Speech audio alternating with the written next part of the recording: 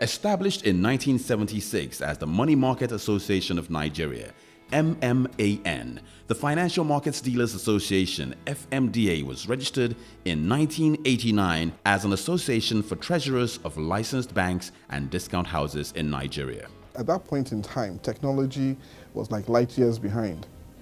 And we used to operate on the simple saying of, my word is my bond.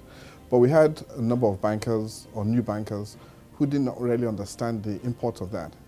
And therefore we, instead of bankers taking each other to court, we thought we should form an association whereby you can exchange ideas. And we used to meet monthly, and each bank used to host those meetings, and we'll exchange ideas. And if we had any issues, we'll resolve those issues through that association.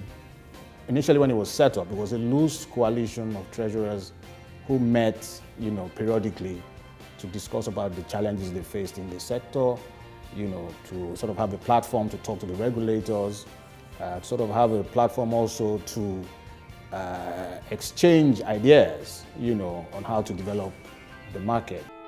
As part of the association's efforts toward the achievement of its objectives in continuous response to the challenges of the industry in an ever-evolving economy, it fashioned out for itself in 2001 a vision tagged Vision 2006. We want to see a more transparent market, a liquid market.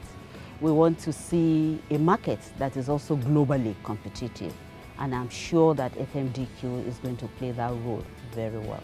As FMDQ is launched today, we urge you to support, participate, and encourage this most innovative and new financial service that is structured to provide you and the Nigerian financial markets with a service most needed and a future that will make Nigeria one of the foremost financial markets hubs in the globe.